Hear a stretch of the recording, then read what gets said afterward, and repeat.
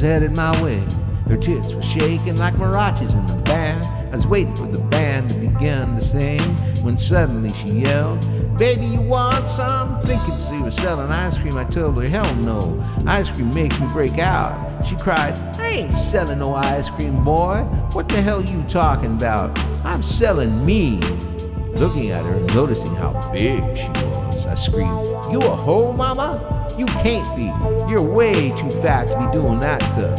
She yelled, "Shut your mouth, I'll come over there and slap your face in." Knowing she could probably throw a blow like Tyson, I apologized and said, "I didn't mean anything by that, and I'm sorry you misconstrued my words. I like women like you."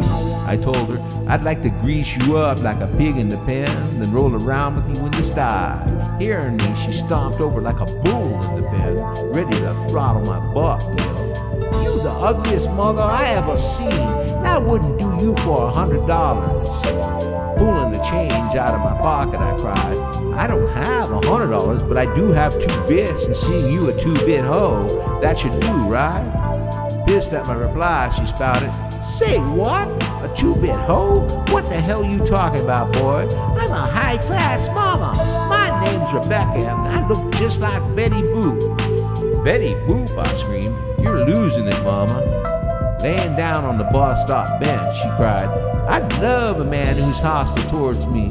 Take me now before the bus comes." Looking at her on the position, I warned, "This ain't no bus bench. It's a train station, so you better brace yourself, bitch." She was hot to trot. She was hot to trot, but really not. She was hot to trot, but not with a dime.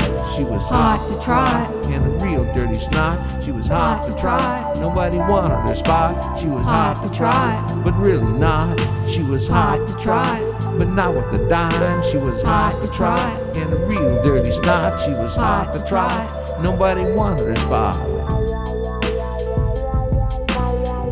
She hopped on the train and I followed her in. She grabbed the seat, so I sat down beside her. Seeing me there, she yelled, "What the hell you sitting by me for?" Not wanting to lie, I simply replied, "I can't help myself. You're grungy, sick, and ugly too. You smell like a rat that's been locked in a cage. I can't help myself, but I really am turned on by you. I really want to be with you in a natural way. I hope you understand what I'm trying to say."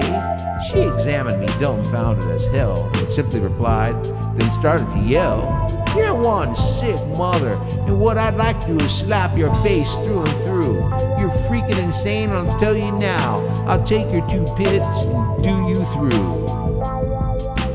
She was hot to trot, but really not. She was hot to trot, but not with a dime. She was hot to trot, a real dirty snot. She was hot to trot, nobody wanted her spot. She was hot to trot, but really not. She was hot to trot, but not with a dime. She was hot to trot, a real dirty snot. She was hot to trot, nobody wanted her spot. She was hot to trot, but really not.